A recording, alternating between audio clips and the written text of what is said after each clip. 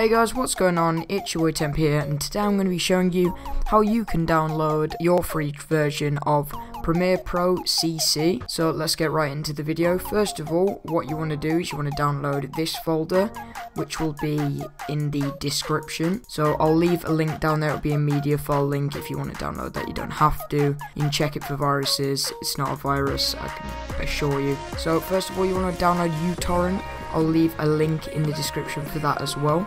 It's a torrenting client. It's pretty good. It's also free, which is a bonus. So once you got it, you'll get it in the bottom left. I'm going to pause it because I've already got it. So once you've got that, you just want to minimize out of your tab or close down Chrome, either way. Once you've done that, you'll get this folder. You want to open up the Premiere Pro folder, as I'm showing you right here. Once you've opened up that, you should get two uTorrent links. One will be for Mac, one will be for Windows. This does work for both.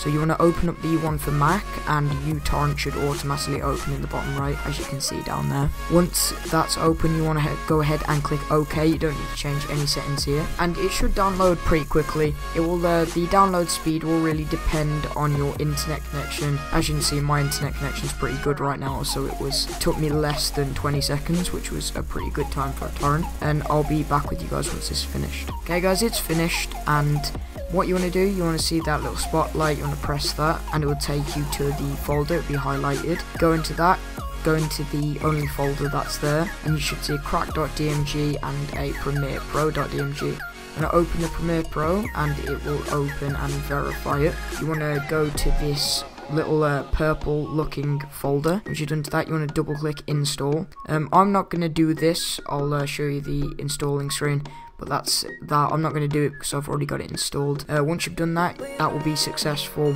Just X out of everything, and you'll be back at this folder. You want to open up the crack.dmg file, and you'll be prompted with three options. You can pick from any one of them. I'm going to show you the easiest one right now though. Yeah, you can delete those two files. Those aren't needed anymore. Once you've opened that, the crack file, you should see the Adobe CC crack at the bottom there. You want to go ahead and open that, and you should be prompted with all these options. You want to click the folder I am going to new. I'm going to copy this framework file here.